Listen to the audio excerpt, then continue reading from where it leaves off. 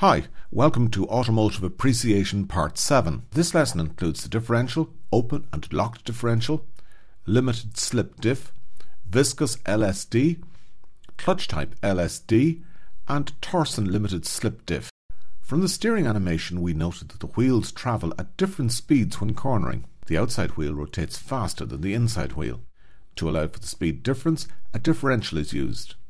The differential transmits power to the wheels, provides speed reduction, and splits the torque between the wheels, allowing them to rotate at different speeds. Some early cars had only one driven wheel. However, the system was not balanced and the driving wheel would spin easily.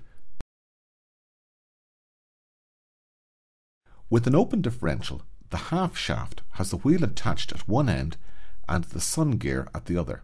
The sun gears are meshed with a planet gear which can rotate around the sun gear. Normally, there are two planet gears, but we only show one for clarity. Also, we show the gears as plain wheels in this animation. The planet gear is attached to and rotates with the crown gear. The crown gear is meshed with the input pinion from the engine-driven propeller shaft. The differential cage is attached to the crown wheel. When the car drives in a straight line, the input pinion rotates the crown wheel. The planet gear revolves with the cage but does not spin. The planet wheel in turn rotates both sun wheels at the same speed, transmitting power to the road wheels. When cornering, there is a difference in speed between the sun gears. The planet gear will spin on its own axis as well as revolving. One sun gear will slow down while the other speeds up. If we turn the other direction, the planet wheel will rotate in the opposite direction and again allow for a difference in speed. Obviously, all those gears will be lubricated by oil to reduce friction. If one wheel has poor traction, for example because of ice, all the torque will be transmitted to that wheel. It will spin and the car will not move. This is a disadvantage of the open differential.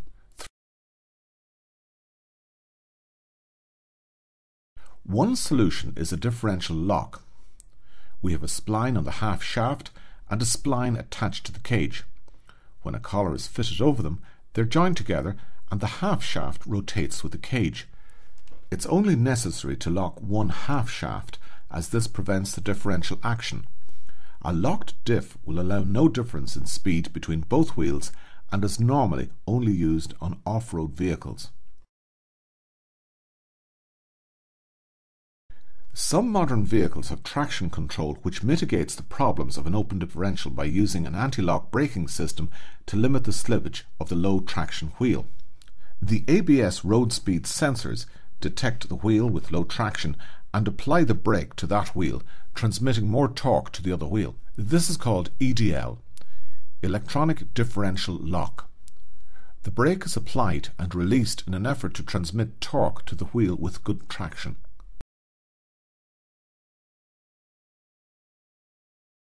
Another option is the limited slip differential LSD.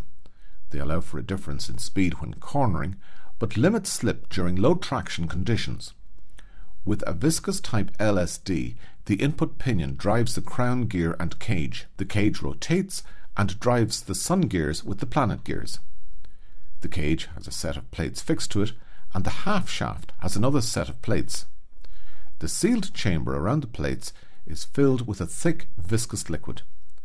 When the car travels in a straight line, both sets of plates rotate together. If one wheel slips, the plates will rotate at different speeds. The viscous fluid will allow slow relative movements of the shafts during cornering, but will oppose a high-speed difference with a slipping wheel. This type of LSD is activated by a difference in speed between the plates. Another option is the clutch type limited slip differential LSD.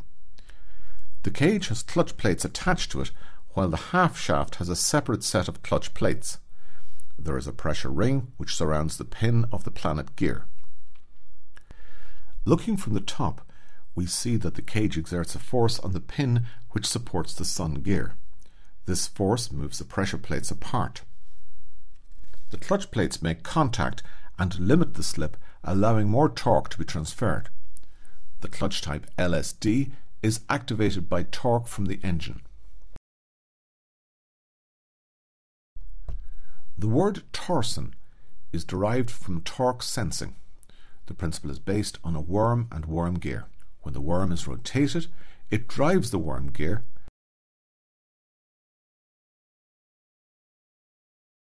but the gear cannot drive the worm. The torsion consists of a worm gear attached to the half shaft. This gear is meshed with a worm wheel that has spur gears at the ends. Here we show one set of worm wheels, but in practice there are a total of 3. When travelling in a straight line, the crown gear rotates and drives both half shafts at the same speed via the worms. To demonstrate the operation of the torsion diff, we'll keep the cage stationary and rotate one of the wheels, effectively jacking up the car and rotating one wheel forward and the other wheel backwards. If the left wheel is rotated in this direction, it will drive the worm, which in turn will drive the other wheel via the spur gears.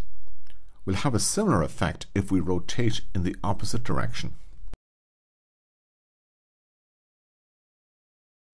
During normal operation, the input drive pinion drives the crown wheel and cage. The torsion will allow for speed difference when cornering. However, if one wheel loses traction, the difference in torque causes the differential to bind together and limit the slip. Most road cars will have an open differential, while rally cars will have an LSD to limit wheel slip during rapid acceleration, and off-road vehicles will have the option of a locked differential. In a rear-wheel drive car, we have the engine, clutch, transmission and the differential located in the back axle. In a front-wheel drive car, we have the engine, transmission and a differential. With an all-wheel drive car, we normally have 3 differentials, one in the middle to apportion torque between front and rear, one in the back axle and one in the front axle. Normally, the center diff is a viscous coupling.